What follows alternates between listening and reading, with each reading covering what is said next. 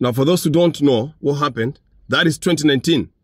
Miss Jamaica, Tony Ansin, won the Miss World Beauty competition. She won it. Jamaicans did it again. We've always said that this small Caribbean country will always shock the world. Whether you like it or not, they are out there. Anything you give them, even if they don't win, they are going to leave a mark. Remember the bobsled team that made us proud. Now, what is happening there? The Jamaican girl has just been announced the winner. And she has won Miss World 2019. But what shocked the world was the Nigerian lady. How she reacted. Ladies and gentlemen, let us look at it again. Thereafter, I'm going to explain. Jamaica. The reaction heard around the world as Miss Nigeria jumps for joy, seeing Tony Ann sing accept the Miss World. Now, some of you don't know why the Nigerian lady, Miss Douglas, is behaving like this.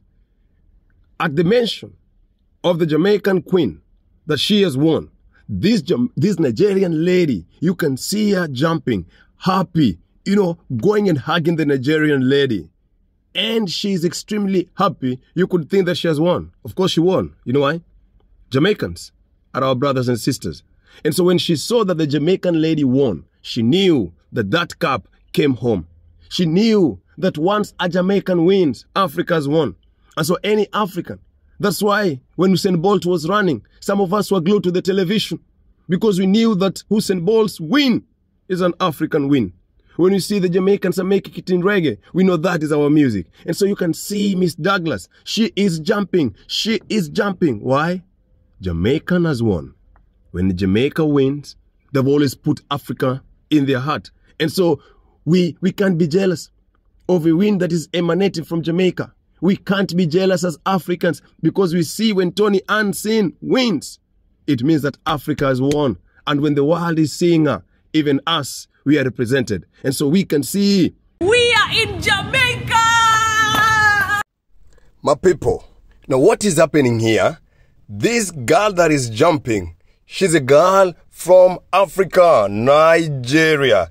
Immediately, the winner has been announced. And she has found out that the winner is a Jamaican. And this lady, she is very happy. You know why? The Jamaican lady is a sister from Africa.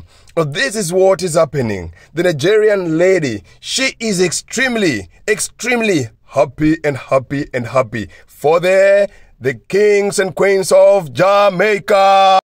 Now, ladies and gentlemen, I want to talk about 4 things. After seeing Tony Ansin, the Jamaican lady, the beautiful Jamaican lady, Caribbean queen, winning that title. And you can see the Nigerian girl jumping happily. She's excited. You know why?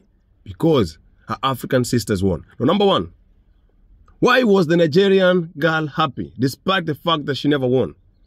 Number 1, Africa won.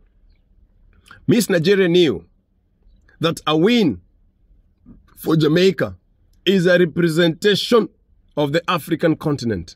A prosperity of Jamaica is the prosperity of African continent.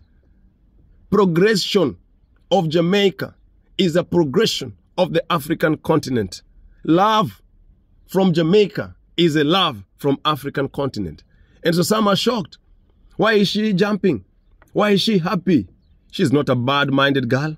She has learned one love from Jamaica, and she knows that once a Jamaica wins, Africa has won. They've always talked of Africa more than we do.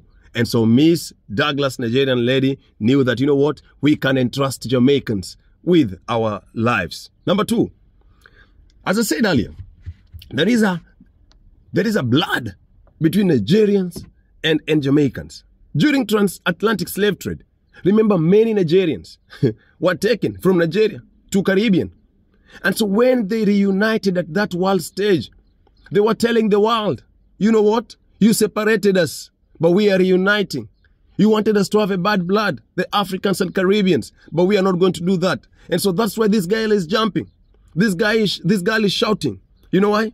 Because the unity or the reunification that we have always been talking about and preaching and advocating for has started. And you can see her hugging her sister. Why? Because many Nigerians were taken from West Africa during the transatlantic slave trade. It was not easy. Some died.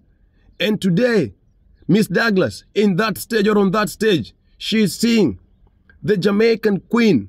She's seeing a sister that was taken from her. And so the world is shocked. They are shocked, but they know, they don't know. They don't know the tingo. The world don't know the tingo. The tingo between Jamaica and Nigeria. And that is what is happening there for those of you who don't know the tingo. Number 3, the world learned how Jamaicans are humble. Not what the media say. Look at Tony Ansin. She is the winner, but she's very humble. Look at the way she's walking. She even doesn't, like she don't believe. In fact, let me tell you the truth. Tony Ansin wanted the Nigerian girl to win because that is her sister. And, she has won, but she feels for the Nigerian queen. That is the humility from Caribbean. Caribbean people have always taught us love. They've always taught us, let us be together. Even if I win, you've also won. And so you can see Tony Ansin, the Nigerian queen. She's not, she's not proud and bragging. No, she's just walking calmly. She also wanted the other contestants who never won to feel at home. Not some people, when you win, you want to belittle some people. No, you don't belittle people. Look at when Jamaicans win. They're always humble. They're telling people, it was a competition. But out of many, we still won. And that is a lesson that Jamaica taught the world on that stage. The problem with some people, some media, when Jamaica is teaching the reality, they don't want. We need writers to write that Tony Ansin, after her win, she was very humble. She was very humble. That is a humility that comes from Jamaica, that originated from Africa.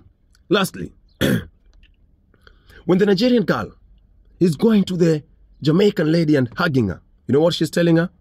If we come together as Africans, we conquer the world. Because look at the 3 contestants. We had Jamaican from African origin, and we had the other lady, maybe from Brazil, and we had the Nigerian lady. So among the 3, we have 2 Africans. So the Nigerian girl and the Jamaican, they are reuniting and showing the world. Africans, Marcus Garvey wanted us to unite. Look at what we are doing. Because of unity, we have reached the final. Bob Marley sang about one love. Many reggae artists, Peter Tosh, told us to be together. Let us not be divided. And so Africans, if we come together, we can conquer the world. That is what is being taught there. Some of us, we are looking for the teachings, but the teachings are right before us. When a Jamaican lady and a Nigerian lady hugged, the 2 were hugging, the 2 were celebrating and telling the world that Africans, let us come together. Remember, there is a time when Serena Williams and Vanessa Williams were playing together because they had no competition. Trevor Bobby from Jamaica had to fight with Tyson. They had no competition. So they're telling the world that we Africans, if we come together, we can conquer together.